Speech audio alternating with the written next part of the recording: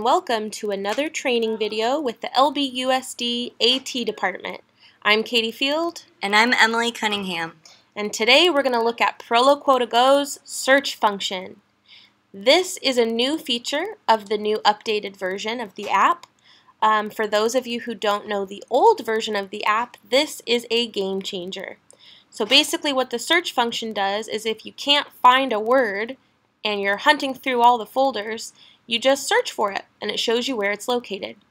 So if you look at the 4 squares at the bottom of the screen on the left, this is where the search function is located. If you don't see that 4 square icon, what that means is that your iPad is either not updated or it's too old and can't be updated to take the new app. So if you don't see those 4 squares, try to update your iPad or give my office a call and we'll help you with that. So we are going to the beach and we're looking at all the seagulls. I noticed that my student who's nonverbal is really interested in the seagulls and keeps looking at the seagull, and I want to talk to him about the seagull.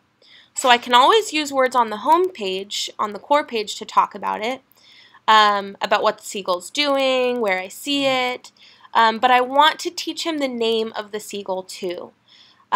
So I go into things, I've been looking everywhere for it. I think that the seagull might be in animals, so I go there and it's not there. So I don't know what to do. So I go to the 4 square button. I touch the search function, which is that magnifying glass, and I'm just going to type in seagull. And there it is. So I touch the button and it gives me the string of buttons I need to push. So I could memorize that, or it just walks me through it when I touch the Seagull button. So notice that the Things folder is highlighted, so I was right. It is an Animals folder. But then it tells me to go to More.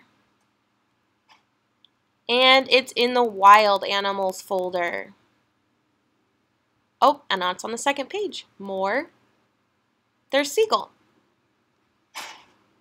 Perfect. So now I found Seagull. If you are searching for a word that doesn't exist in the iPad yet, this search function actually lets you add it right then and there.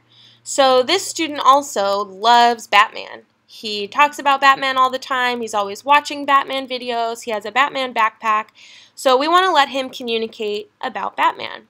So we've searched for it, and see how the dotted lines, it's sort of grayed out, or it's not in full color. That means that it hasn't been added to the iPad yet. So by clicking this string, it's actually going to add it right where it should be in the characters folder. So let's click Batman.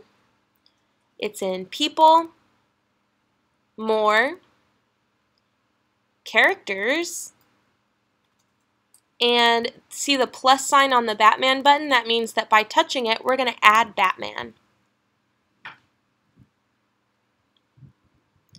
Great! So now we have a Batman button for my student. If you have any questions, like always, please contact my office or check out our Proloquo2Go cheat sheets available in the resources. And remember, You have the power.